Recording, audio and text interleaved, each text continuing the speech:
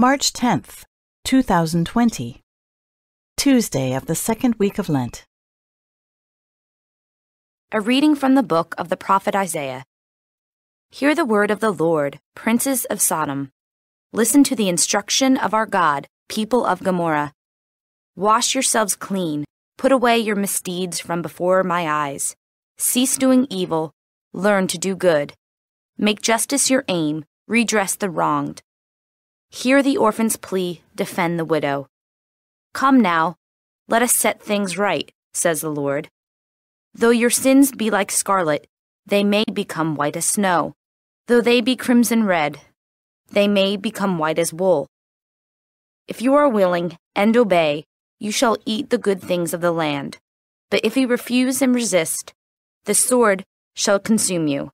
For the mouth of the Lord has spoken. The word of the Lord. The response is, "To the upright I will show the saving power of God. Not for your sacrifices do I rebuke you, for your burnt offerings are before me always. I take from your house no bullock, no goats out of your fold. To the upright I will show the saving power of God. Why do you recite my statutes and profess my covenant with your mouth, though you hate discipline and cast my words behind you? To the upright I will show the saving power of God. When you do these things, shall I be deaf to it? Or do you think that I am like yourself?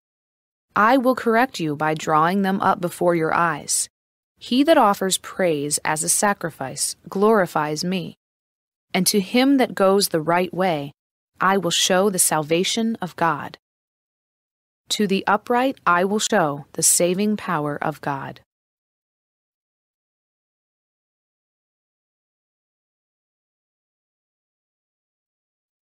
A reading from the Holy Gospel according to Matthew. Jesus spoke to the crowds and to his disciples, saying, "The scribes and the Pharisees have taken their seat on the chair of Moses. Therefore, do and observe all things whatsoever they tell you, but do not follow their example. For they preach, but they do not practice. They tie up heavy burdens hard to carry, and lay them on people's shoulders, but they will not lift a finger to move them. All their works are performed to be seen. They widen their phylacteries and lengthen their tassels. They love places of honor at banquets, seats of honor in synagogues, greetings in marketplaces, and the salutation, 'Rabbi.' As for you, do not be called Rabbi. You have but one teacher, and you are all brothers. Call no one on earth your father. You have but one Father in heaven. Do not be called Master. You have but one Master, the Christ. The greatest among you must be your servant.